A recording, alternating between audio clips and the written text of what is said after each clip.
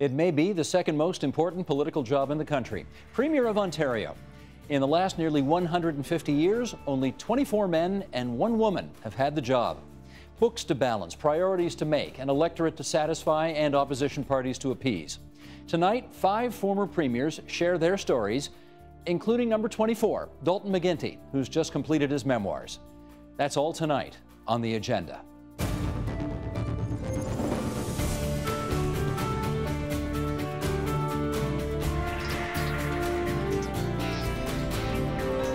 Funding for the Agenda with Steve Paikin is provided by Ontario's more than 80,000 chartered professional accountants. Public policy leaders since 1879. More information is available at cpaontario.ca. And by contributions to TVO by viewers like you. Thank you.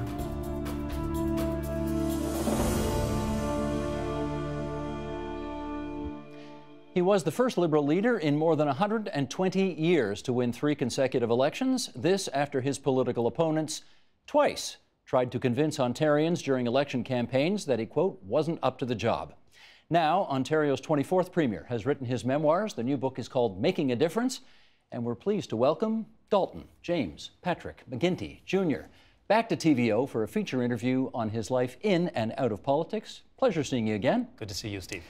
I guess that's funny, eh? The first thing I learned about the book is that you're not called Dalton when you're growing up, right? You're Jamie. That's correct. In order to avoid confusion at home, my dad had the same name, right? So my mother called me Jamie, and that stuck. My grandmother called me Jim, and in fact, later on, probably when I was around the age of 12, my father nicknamed me Mick, and I was known as Mick to him. All those different names. Yeah. Here are, for everybody's reminder, some of the highlights of the McGuinty record when you were the Premier of Ontario. We had the creation of the Ontario Health Premium, which came as a result of that first budget. We had the creation of the Greenbelt and protecting those lands there. The creation of the harmonized sales tax. The creation of full-day kindergarten. The McGuinty government helped save General Motors and Chrysler during troubled times. There was the closing of all of Ontario's coal-fired energy generation stations. And, of course, as I alluded to off the top, 3 election victories in 2003, 07, and 2011. Let me start here. Only 25 premiers, and I think only Bob Rae has written his memoirs. It is generally, for some reason, not done. So why did you feel a need to do it? Well, I've written the book for a couple of reasons. First of all, because I wanted my children and grandchildren to have a personal record of my public life. There are all kinds of public records and narratives that have developed over the years, but the fact of the matter is that people have to infer what I was thinking or speculate as to my motivation. So I thought it was important for them to have that that personal record. The other thing, of course, is that I felt a sense of responsibility. I had the privilege to serve Ontarians for an extended period of time in politics. And I learned a lot of lessons in leadership along the way, and I thought it was important to share those with others. We did some really big things in government. We'll take some time, I'm sure, to cover that. I led an activist government. I'm not the kind of leader who chose to passively preside over the evolution of events in Ontario.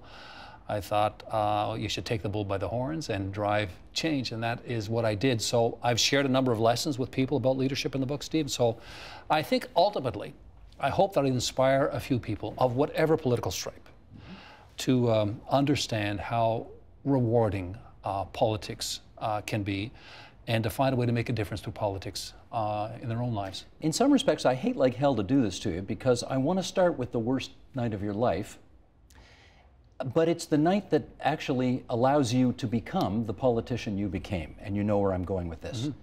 Let's read this excerpt from your book. I got a call from my brother Michael, who was staying with my parents. He yelled into the phone, "Jamie, get the hell over here." I drove over as quickly as I could. On my arrival, I discovered a scene on the back deck I will never forget. My father was lying on his back, and my mother was giving him mouth-to-mouth resuscitation. I eased my mother away and took over the artificial respiration. We kept this up while we waited for the ambulance to arrive.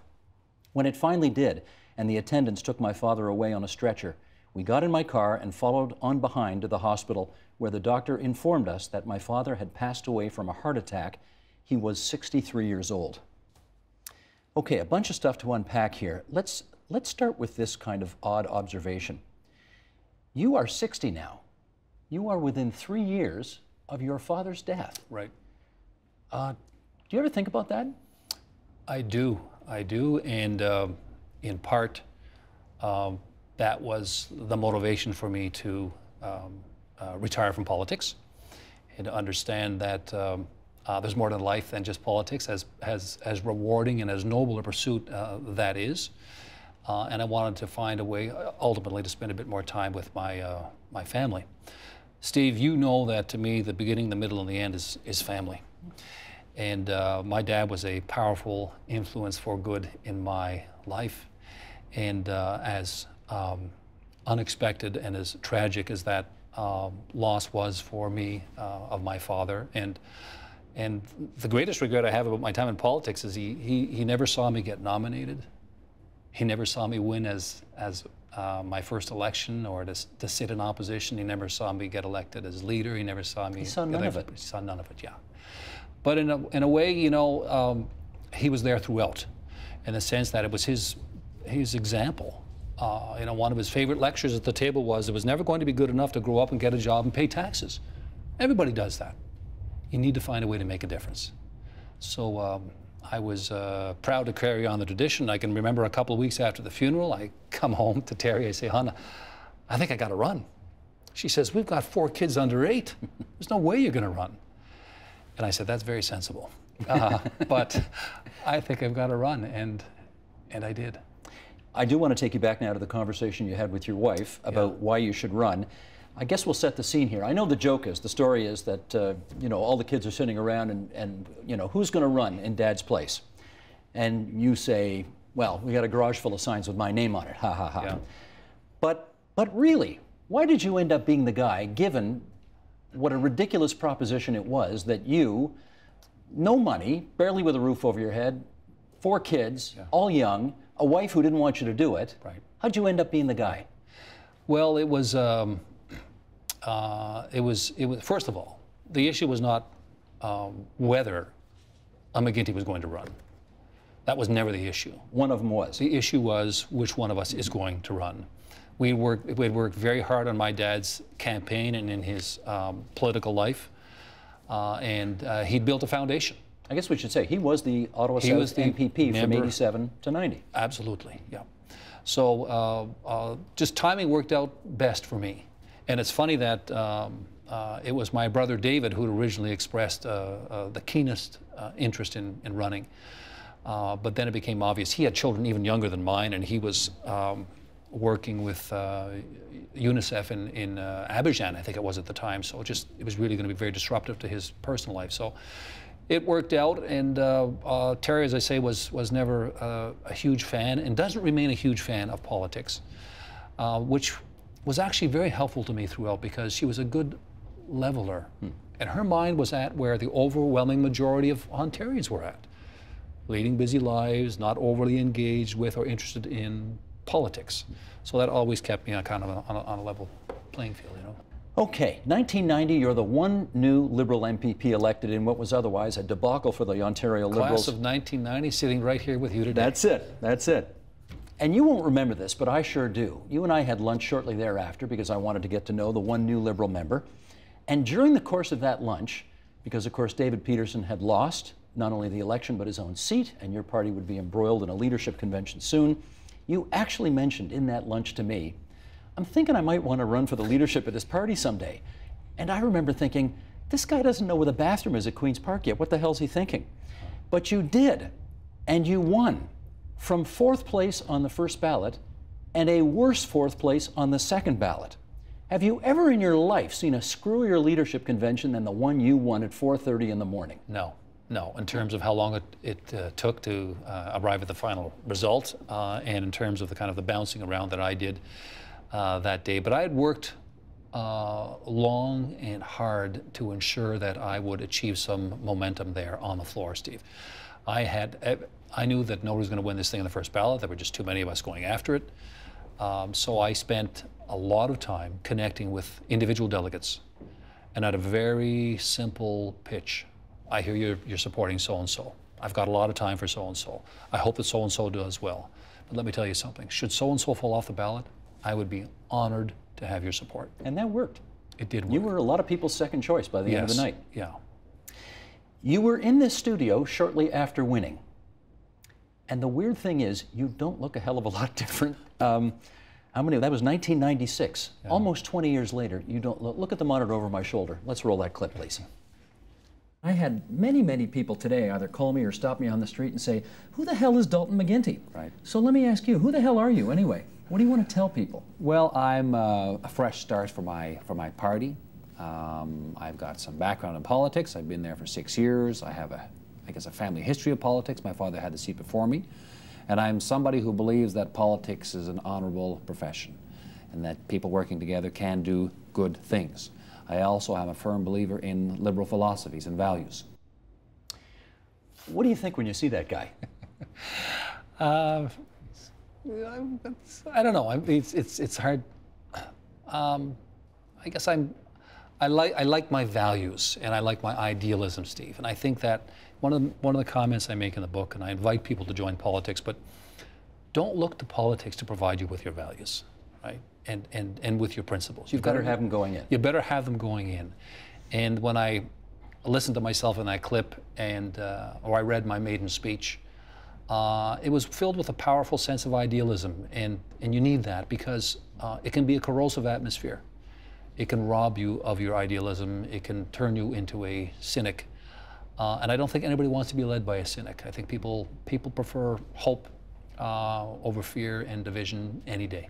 In 1999, you had your first election as Ontario Liberal leader, and the Tories put ads on television saying you weren't up to the job. Right. And in this book, you admit that the guy we just saw in that clip was not up to the job, right? Yeah. You weren't ready. No, I wasn't ready. And it took an election for me to better understand that. You come back 4 years later and you win in 2003. Yeah. How are you a different guy in 03 from the guy who ran in 99? Well, I knew a lot more about myself, right? I knew more about the issues, obviously. I was a better communicator. I had taken some training in that regard. You went to Chicago. I went to Chicago. You saw David Axelrod, the guy who helped make Obama president. Yes. Yeah. And then you fired him. And then we let him go, yeah. What's the story there? We got what we needed from him. I see, okay. We got what we needed from him. Which was what? Helping me be a stronger and more effective communicator. And this is kind of how it works. You're in the biz. You're a professional. And for people coming into politics for the first time, this element of communication is kind of a new thing. And this is how it kind of works. If you have good training, this is what I learned. The first thing they tell you is, you need to sit in this kind of a way. The next thing they tell you is certain kinds of clothing is distracting. The next thing they tell you is you've got a mannerism that you don't know you have, but it really bugs people. The next thing they tell you is some of the language you use is hard to understand. The next thing they tell you is, you're using your hands too much. I was going to ask, the stuff you're doing with your hands right now, did you learn that from him? No. So, but the point is, you know where you end up? At your very best, you end up as yourself. You've removed the distractions, and then you're more able to be open to people, and when you're open to people, they're more open to you. So anyway, he was one of a number of individuals that helped me in that regard. You tell us in the book that you and Stephen Harper never got along. You just weren't able to connect with him, even in private. Right. How come? Let me say this off the top. I'm grateful that Stephen Harper got into politics and devoted himself to public service.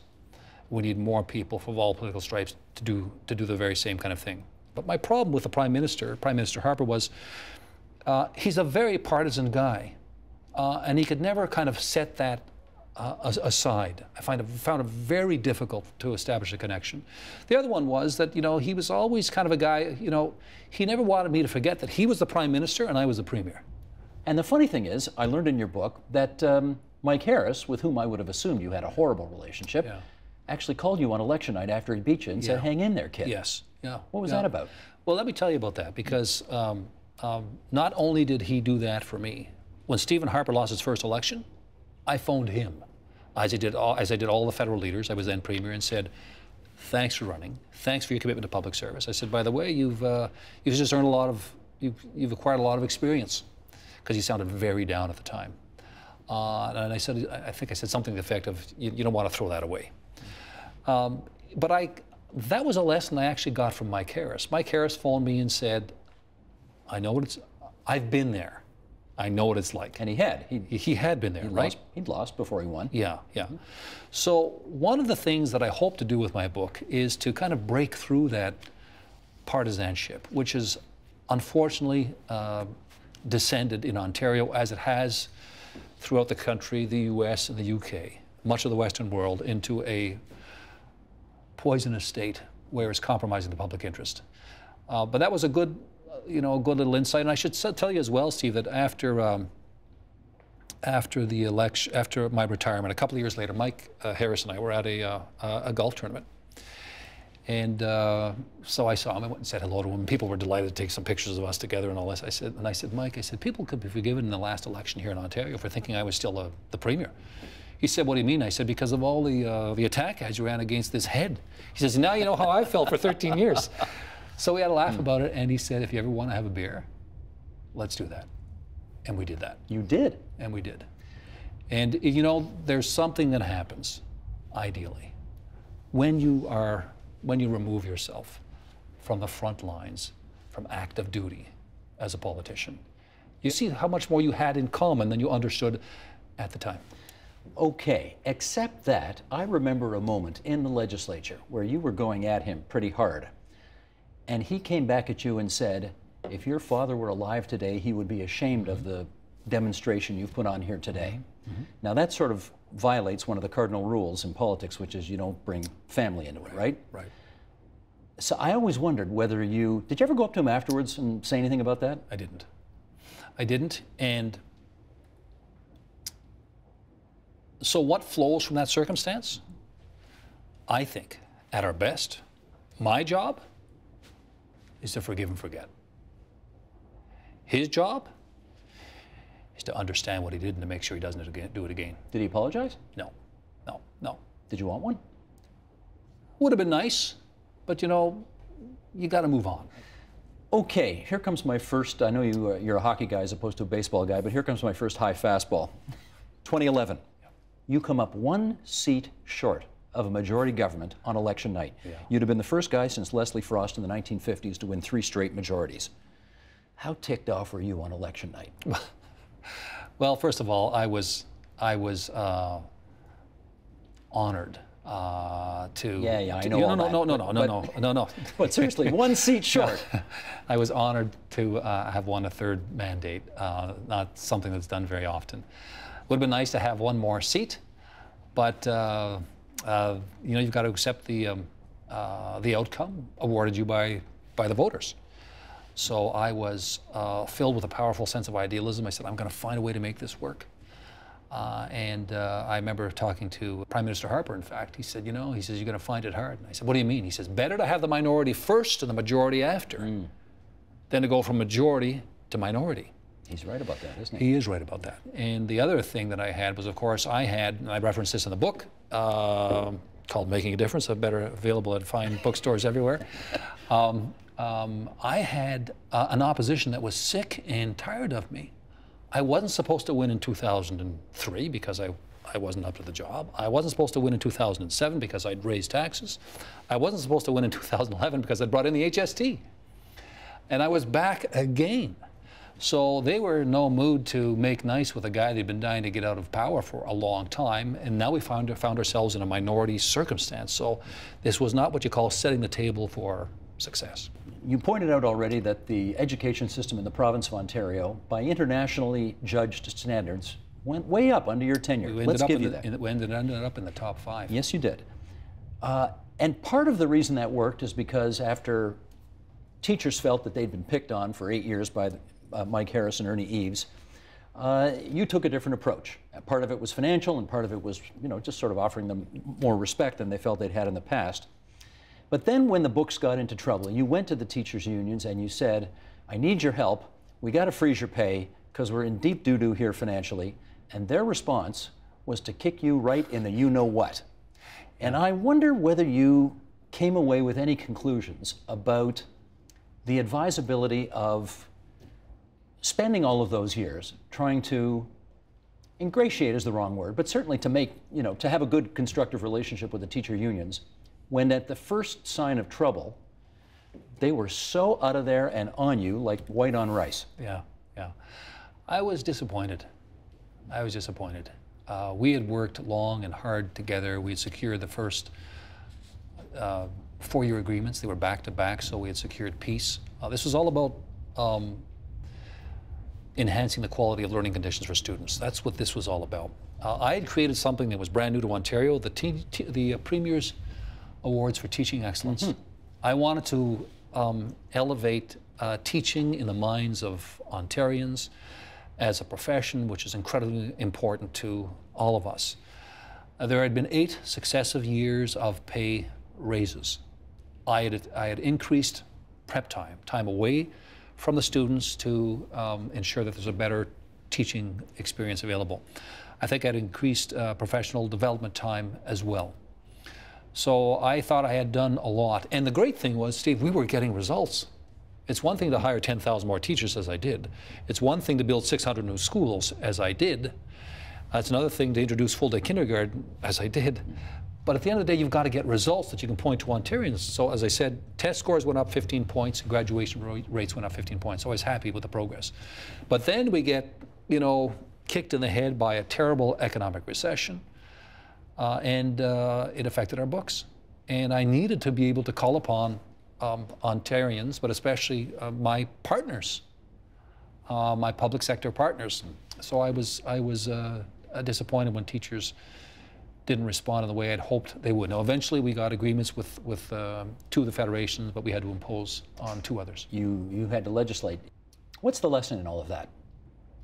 I wouldn't change a thing that I did in terms of working hard to build a good working relationship with teachers. But you need to understand at the end of the day, they may not be there for you when you need them. Your favorite subject here. Let us acknowledge. What am I going to ask you about? What am I going to, go ahead. What's your favorite subject in the whole world? Gas plants. You got it. Here we go. Let us acknowledge that 90% of the gas plants that your government cited happened without any controversy at all. There were willing communities to take those gas plants and everything went tickety-boo. Would you, speaking of naivete, acknowledge that it may have been a tad naive on your part in the dying days of an election campaign to have canceled the Mississauga gas plant, assuming that people would take that decision on the merits and think there was no politics involved? First of all, I wouldn't change what I did. And you're right, I should have been more alive to the cynical interpretation afforded to my decision, which is, by the way, was a decision that was made by the opposition parties. Let me say this as well. Well, you made the decision, but they agreed with it. They agreed with it, You were all on the same page. Yeah, yeah. In fact, I recall the Conservatives during the campaign saying, you can't trust McGuinty to shut down this gas plant. You can only trust us to do it. But the interesting thing, Steve, was that when these 2 gas plants became controversial, I was surprised to learn we had already built 18 other gas plants.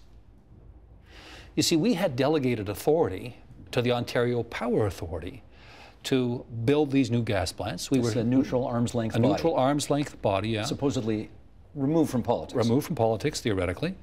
To help us replace some of the power that we had lost as a result of getting rid of our dirty coal-fired generation.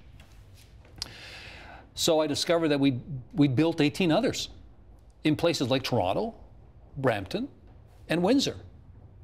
So it tells me there is a right way to locate these things and a wrong way to locate these things.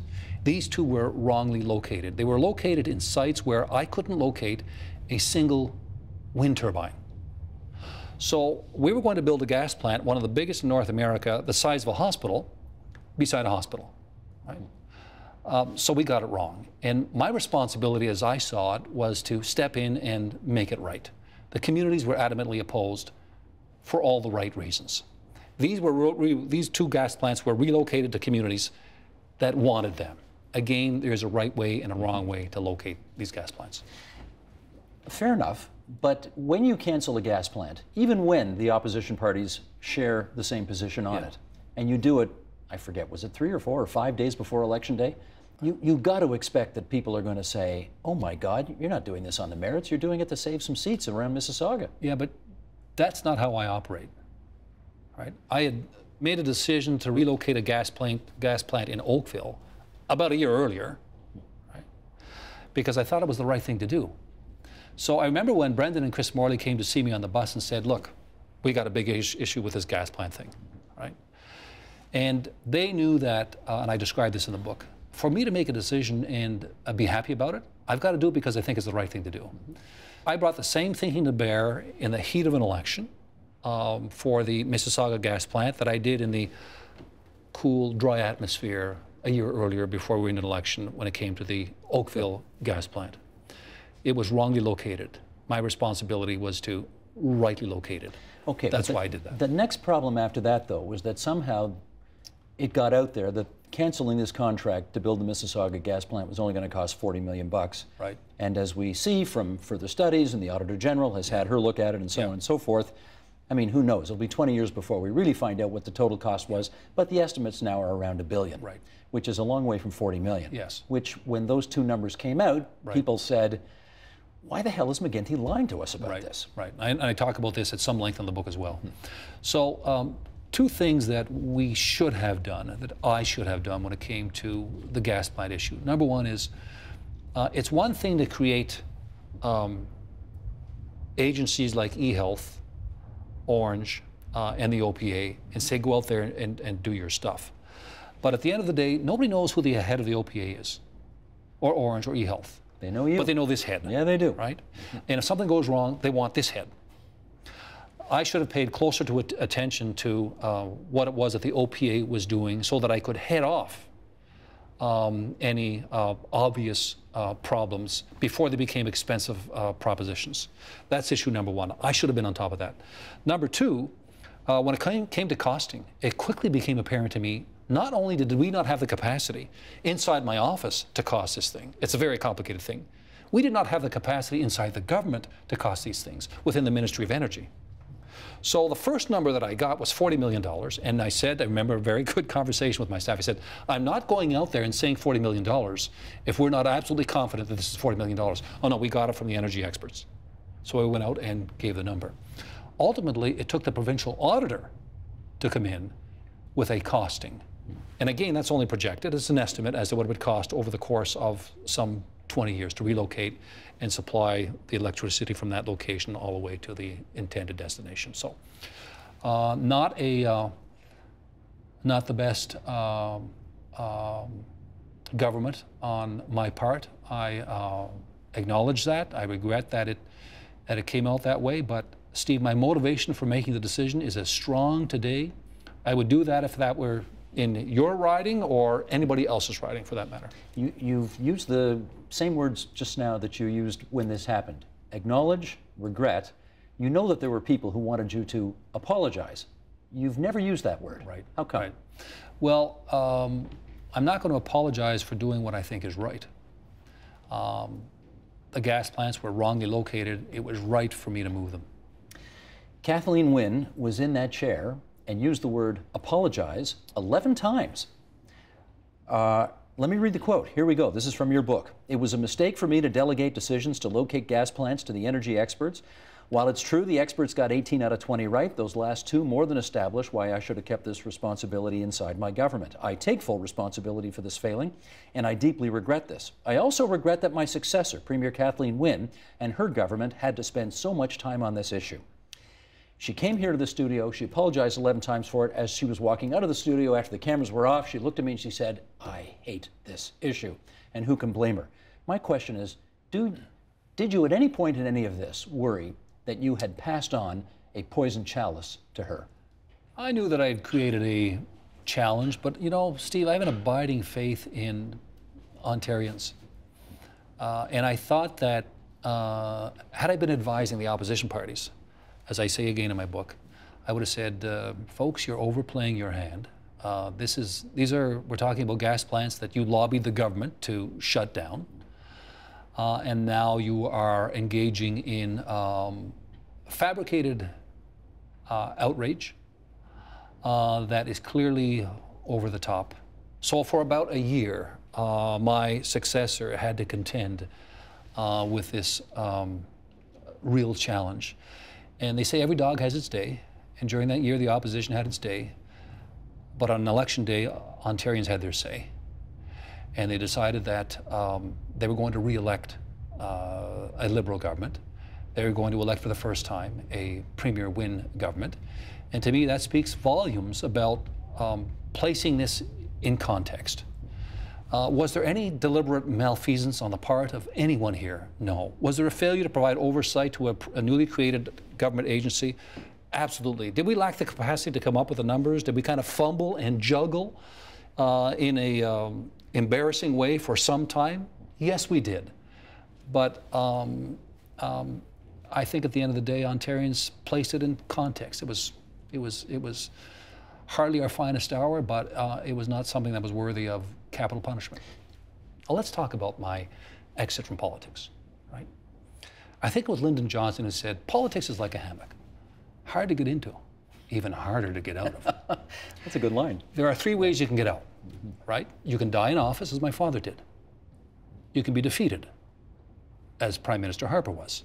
Or you can get out on your own terms. I had a number of terms that I attached to my exit from politics. One of those, and this is an important test of leadership, and Prime Minister Harper was in breach of this particular aspect of leadership, is item number 10 in my last chapter. Leaders know when to leave. You've got to know when to get out, right? So one of the conditions I attached was, I need to get out in a way that gives my successor a fighting chance to win the next election. In part, right, leaders, political leaders, are the liver of the party. You absorb toxins. The longer you're there, the more poisons you're going to pick up. And if you're doing your job at the end, you will remove yourself in such a way as to give your successor a fresh opportunity with a fresh face and a fresh agenda. Which you did. Which I did. How many, you ask yourself now, right? Take a look at those who preceded me. Take a look at the federal government. Who's won 3 in a row and then left a circumstance such that there was a fighting chance for their successor to win a 4th? So I did my job. I won my 3.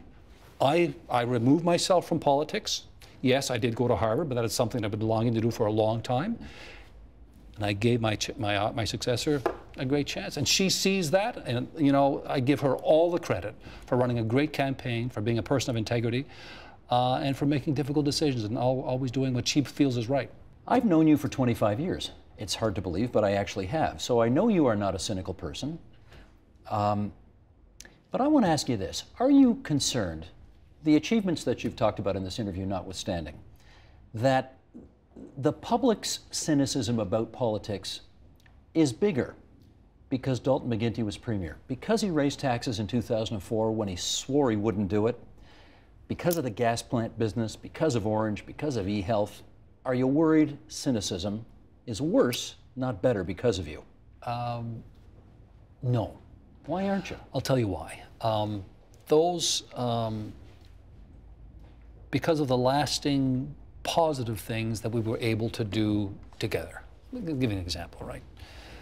So we've got 265,000 children who are in full-day kindergarten every day as a result of changes that we made together here in Ontario. I think we found family doctors for 2.1 million more Ontarians. We made a land grab for future generations.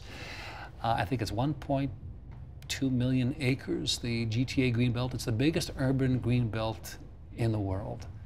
We have found a way to get ahead of the curve when it comes to tackling climate change by shutting down our coal-fired plants and building a renewable energy sector.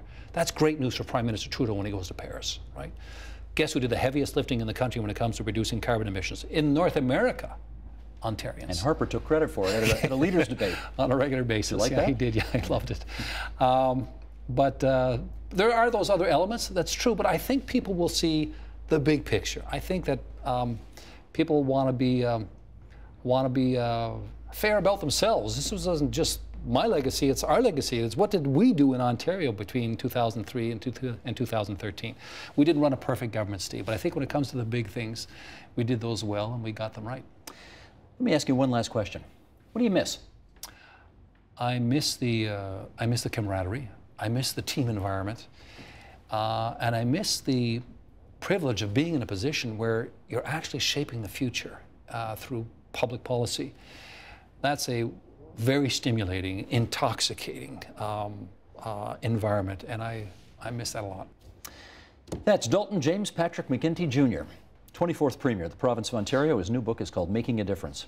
Good of you to visit us at TVO tonight. Thanks for having me, Steve. Thank you. Okay, in 2006, 4 of Ontario's former premiers were together for the first time on television here on The Agenda to give an exclusive look at the second toughest political job in the country. As we now say goodbye to Ontario's 24th Premier, let's take a look at what the province's 20th, 21st, 22nd, and 23rd had to say about their time in office. Joining us now, Ernie Eves, the 23rd Premier of the province of Ontario, Mike Harris, the 22nd Premier of the province of Ontario, Bob Rae, the 21st Premier of the province of Ontario, and David Peterson, the 20th Premier of the province of Ontario. I've always wondered what it is like. I mean, David Peterson, you took over in the Premier's office in 1985. I want to know what that moment is like when you walk into that office that has been occupied by some pretty legendary figures over the years, and you actually sit down in that chair and you look at that desk and you think, I'm one of, in your case, 20 people who's had this job. What goes through your head? You're going to accuse me of gross arrogance, but I remember that moment. I remember it very, very well. And I walked in, and I sat down, and I said to myself, I feel very, very comfortable. Comfortable? And why are you laughing, Bob Rae? I wasn't filled with trepidation. Yeah. I had a fabulous team, even though we had it wasn't that we had an experienced team. We'd never had anybody that had been on the government side before. But we had very capable people. We knew what we were going to do. And we started doing it, and I felt very comfortable. I wasn't daunted by it. I wasn't overawed by it. And the truth is, politicians are just ordinary people who, by chance or circumstance or luck, end up where they are because they've taken some risks in their own lives. Mr. Rae, you never expected to be in that chair. When you sat in it, what'd you think? Well, the room was pretty empty when I got there, so I mean, it was. You lost all your people? No. They all ran away. They're afraid David took everything with him. Thank you, Took all the furniture. Thank you, David, for asking, but no, that wasn't the problem. No, he was so comfortable with that furniture, he took it all with him. I mean, I guess for me there was. I mean, again, the last 2 or 3 weeks of the election campaign was a sense of genuine surprise. The election, the result itself was a bit of a surprise in terms of where all the seats come out and everything. But no, I think for me it's always a great sense of honor. I mean, you do. I mean, you do feel a sense of not. I couldn't say it took me a year to feel comfortable in the job. I mean, I don't mind saying that, but I certainly feel. I think it's a sense of honor. I mean, it is, and also, frankly, it's a sense of, not so much personal achievement, but, achievement to say, well, here we are, we've done it, now let's get on with it. Thing is, though, you don't really have the luxury. I mean, the great thing about living in our democracy is you haven't got very many people around you who are saying, well, sir. I mean, it's like, okay, now you're on, you've got the scrum outside, and they're waiting to see you, and they're going to ask you a question about where'd you buy your shoes yesterday. And, you've got to, that's what you have to get used to. Mr. Harris, if you had $1 for every time somebody told you you'd never be Premier, you'd be a very rich man today. Yes, I'd be wealthy. We'd all be wealthy, except for Ernie Eves. He knew when he won the leadership, he was going to be Premier. Absolutely nobody thought Bob Rae was going to be, including Bob Rae. And David and I, it's debatable. But when you sat in the chair, you remember what you thought? Iffy. I was, contrary to David, I was scared. I was nervous. I was scared silly. I thought, okay, here I am, now what? And I knew it was a daunting task ahead and whatnot. I mean, it didn't take me long to get into it. And, as Bob says, pretty soon you're out there in the scrum and there you're there. Could you afford to share that view with anybody? Could you afford to share that view with anybody? Nobody. Perhaps my family. Perhaps my family. My father, who I used to, confide in. Of course not. What did your dad tell you when you told him that? Well, the same advice that he gave me when I was scared going into the election. And the night before the debate, I had to debate 2 giant debaters, that were there. The first debate that I had. Just be yourself. You can do it. He was always had a great deal of faith and confidence in me, and it was reassuring. And he helped me through a lot part of my career. How about you? You knew you were going to be Premier. When you won your leadership convention, you obviously knew you were going to be Premier. Does that make it different? I've been in the Premier's office many times, mostly hauled up on the carpet by my good friend Michael. But it's, I would say there's a great sense of pride and privilege and honor. Very few people get the opportunity to lead a government in our democratic society, and I really consider it to be an honor and a privilege. I can recall, Michael may recall this when I mention it, he and I having a discussion one night. We had a very difficult agenda when we first started our 10 years government. We did a lot of things that weren't very popular. And I can recall him in the middle of a cabinet meeting, he and I taking a bit of a break and going into his office, and he's saying, you know, do you have problems sleeping at night? Because there are some very tough decisions that have to be made. Did you have trouble sleeping at night? I think we all probably have, if we don't want to be direct about it from time to time. These are not easy decisions. Sure, once you make a decision, you go on and you implement it and you do it to the best of your ability, but we are human beings. I wonder who premiers take advice from, and in particular, whether they take advice from people who previously had the job. Did you ever call any of your predecessors, or did they call you and say whatever? On certain issues, you know, Bill Davis was, I valued his advice on certain national issues, constitutional issues, or issues of judgments with respect to other personalities you had to deal with across the country. How'd that work, though? Would you call him? I'd run into him, or it was more informal than formal, but he was pretty wise about dealing with some of these things. He had different approaches and different ways of doing things than I did. But Didn't bother you he was in a different party? No, no, no. You know, Stephen, I think one of the things you will find when you get out of the partisan game, partisanship fades away, and friendship tends to take over. And you know, you see a lot of these people. I mean, this is, you're talking to 4 former First Ministers of Ontario. But you could be talking to the same former First Ministers right across this nation. We all know each other. We've been engaged in debates, and these are Tories, NDPs, separatists, or whatever, and there's a friendship and common purpose is stronger than the partisanship today. I really believe that. Mr. Rabith, given the way you came to office, defeating the guy beside you, my hunch is you didn't call him for advice. Not a lot at first, but a little bit more later on when we were dealing with the constitutional issues, definitely. I spent a lot of time talking to Bill Davis, and Bill Davis had been a friend when I got into Parliament, when I got into the legislature, and he was leader of the government. And we established a very good personal relationship, and that's maintained to this day. And I still think he's got great judgment about issues and people. And he was very good about things like, you know, it sounds stupid, but it's the simple stuff, like only do so much in a day. You know, think out, try to really take care of yourself a little bit, you know, in terms of dealing with crises, the sort of things that Ernie was talking about, sleeping. You know, because there are times when you lose sleep and and if you lose sleep, you're not performing well. These are just sort of basic health issues you got to deal with.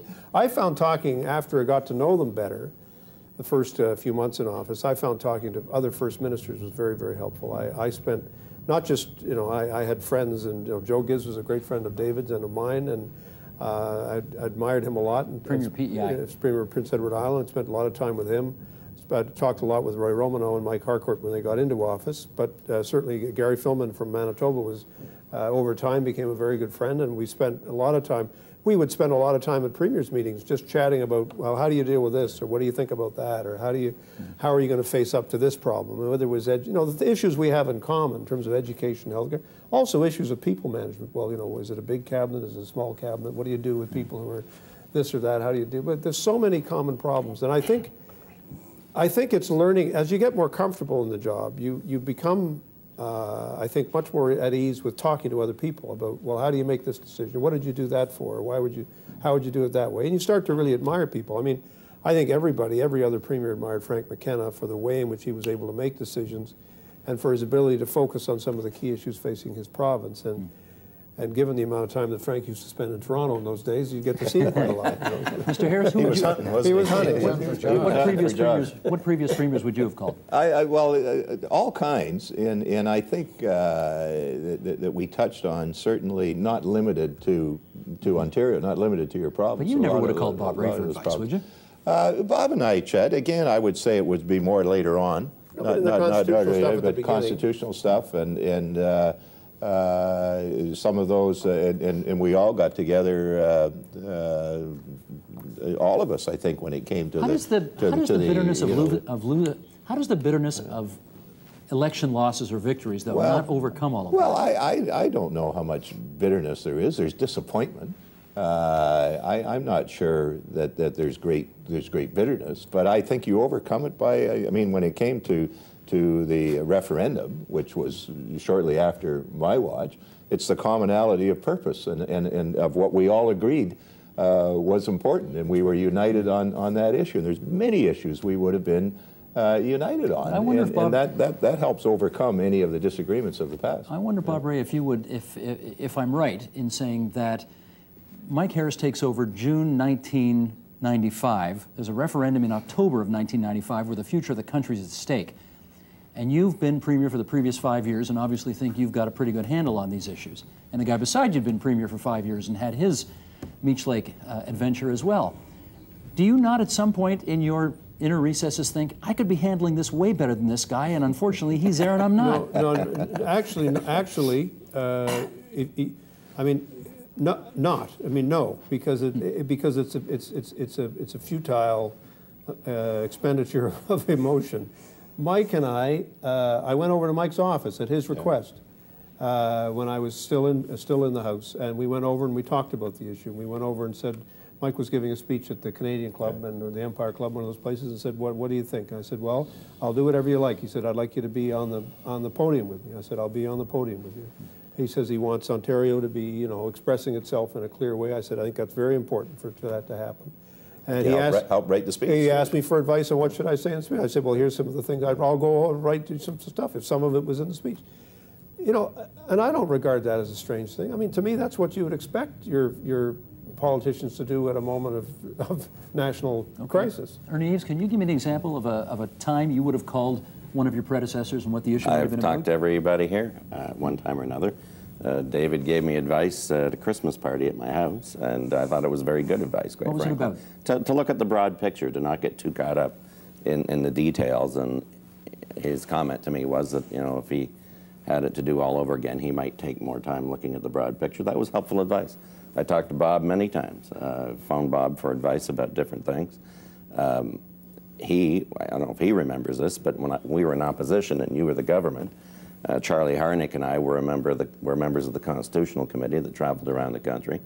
And he literally would not start a meeting without me being there and sought out advice and asked me what I thought. And Michael, of course, has been a great personal friend and provided a lot of advice to me, both when I was finance minister and premier. I relied upon Premier Davis many, many times. I think that we all agree that I really respect his perspective of public service. And he was always somebody you could go to. I think it is fair to say one thing. You know, we say we're not different. There is something different about being premier. I would say that seeking out other premiers' opinions and those that had the file probably took place a lot more than just a cabinet minister level or a caucus member. I mean, the nonpartisan nature. And perhaps, you know, David, you alluded to the first ministers' meetings. We had a lot of common cause. Some of them were beating up on the federal government, but there were a lot of commonality, and we got to know each other pretty well.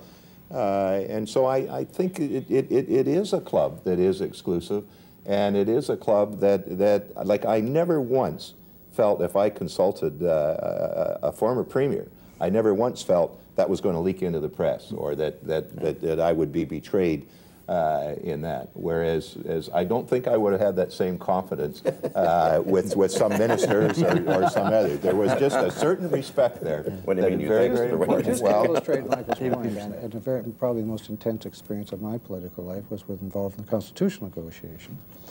And Bob was there. Bob was leader of the opposition, and Bob was invited around, included in all the briefings. His advice was sought. And so was Michael. You were there too. And I didn't consider it a partisan issue. This was, I viewed it then, as I still view it, as probably one of the most important issues in the history of the country.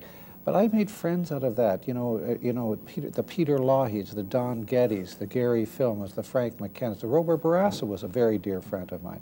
And the guy that really let everybody, the country down, was a liberal, Clyde Wells, in my opinion. No, I realize that not everybody shares my view on that, but the point is it wasn't partisan. There were many, many issues way beyond our partisanship, our political affiliation, or our provincial affiliation. It was about this country. And somehow or other, a lot of good people rallied around that flag at a lot of important times in the history of this country, and I include my 3 friends here. No. I know all of you have talked today about the parts of the job that you love the most. I would like to get a little sense about what the necessary evils are in being Premier that you really couldn't stand to do. Bob Ray, what was something on the job you really didn't like doing? Firing people, dealing with personnel problems, dealing with, I don't know, you know, any cabinet change. Sometimes you just make a change because you've got to make a change. And that's always very stressful. It's not just, it's also, you're also responsible for appointing deputies. So you've got to look at all, you know, do you need to make a change in deputy ministers' people? Do you have to make some difficult decisions with respect to people's personal conduct or something that's happened? I don't think anybody enjoys those experiences. The Premier who's not here told me that he thought it was the worst part of the job without any question. In fact, the late Eddie Goodman, who is no longer with us, used to tell me that he did it for him. So I don't know whether that's true or not, but I do know that I think that's the toughest. It goes with the territory. You have to do it. Firing Peter Cormos was really hard? Well, no, some of them are a little easier. Some of them are easier than others. But I think it's getting used to doing that and knowing how to do it well, and then moving on quickly, because you can't afford. I mean, the one thing about this job is you can't afford too much time for remorse or second thoughts or, well, what if, or you can't. You know, you've just got to get on it and do it. And the day you do it is the next day you're up in the House saying, it was the greatest thing in the world, and it was fine, it was intelligent, and you got the leader of the opposition telling you what a hardest part of the job, Mike Harris? Well, I think Bob has touched on part of it, and I don't disagree with that. But that what differentiates the Premier from any other CEO? That's tough for any CEO. Yeah. That part of the job, the picking one over the other in selection of cabinet, letting some go, staff, personnel. What is different, I think, from most companies and most CEOs. Is that we are also the chief spokesman for your party in critiquing the other leaders come election time. So you're the one that's to point out Bob Ray's weaknesses. You're the one that's to point out all the things that he's terrible at, and all the things that he's wrong. You never had any trouble doing that. No, I don't want to get into how much was there, but that's not fun. And I don't think, you don't see the CEO of Burger King going out running down McDonald's or whatnot. You know, I mean, because we come to our job a little different way at election time, and a big part of campaigning now is yes, it's positive, what's your platform, what's there, but it's also, you are expected to critique the other guy's performance and the other guy's or girl's past and record. And you know, that I didn't enjoy that. Let's take a look at what, we had a good laugh seeing what David Peterson looked like in 1982. How about Ernie Eves in 1995? I know, you were a magnificent Adonis, I know. I'm going to laugh at whoever up next. Here's Ernie Eves 11 years ago when he was Mike Harris's finance minister, and we want to talk about tough parts of the job. You came in and I think in the first couple of months of the job, you cut more than $2.5 billion worth of spending like that, and not everybody thought it was a great idea. That's when we weren't sleeping too good. Roll tape. Our government has a renewal plan for Ontario that will restore our financial and social well-being through economic stability and job creation. The plan is based on 3 building blocks: balancing the budget and squarely facing grave personal and economic costs of high levels of debt. First of all, should I ask you about the hair? The hair? No, let's move on. Let's move on. Hair's changed a bit. It has. Everybody assumes that it's hard to do what you did. I know you thought it was necessary to do. When you look back at it, was it as difficult as we thought at the time? It was difficult, but the thing that helped us, of course, is we had a very good plan, I felt, that you could follow. I think if you get elected and you don't have a plan, I think it may be a lot more difficult. But I really thought that you know, we did it fairly well, if I do say so myself. Although a lot of decisions were not easy because you're affecting people's lives. Was it easier to become Premier? Premier? You have to look at the broader good. Was it easier to become Premier? None of these 3 had any experience in government before they became Premier. You did. You were a finance minister, which is about as close as you get. Did that make being Premier easier? In a way it did, and in a way it did not. In a way it did because you've been exposed to, and Mike included me in many, many things, so I was all part of those discussions and decisions. However, the part that made it more difficult, I think, is that sometimes you know too much. I mean, you know, all the intricacies of finance, of all the ministries of the government, and you get bogged down in detail as opposed to looking at the broad picture and a broader perspective. So I would say, again, it was, there's two sides to the coin. Worst part of the job, David Peterson? I was thinking about that when Michael and Bob were talking, and I actually agree with them. But I think it was the harder part for me. It was just this constant, unbearing scrutiny. You come in the morning, and there's guys trying to beat you up, and you leave at night, and you go into question period, and they want to beat you up.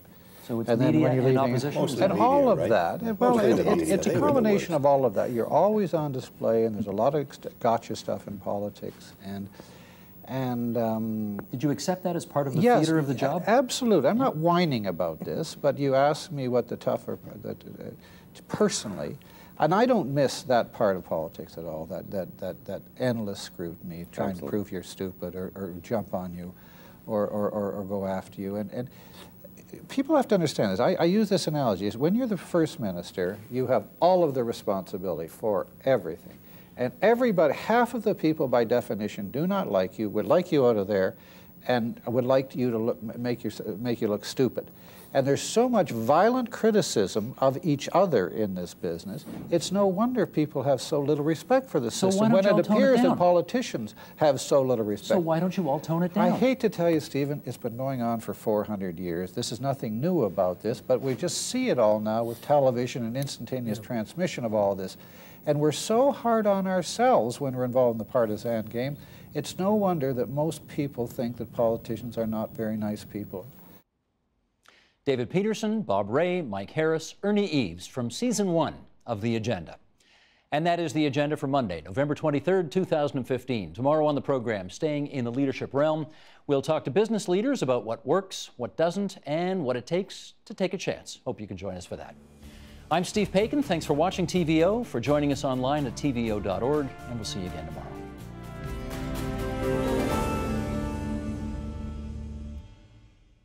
Help TVO create a better world through the power of learning. Visit supporttvo.org and make a tax-deductible donation today.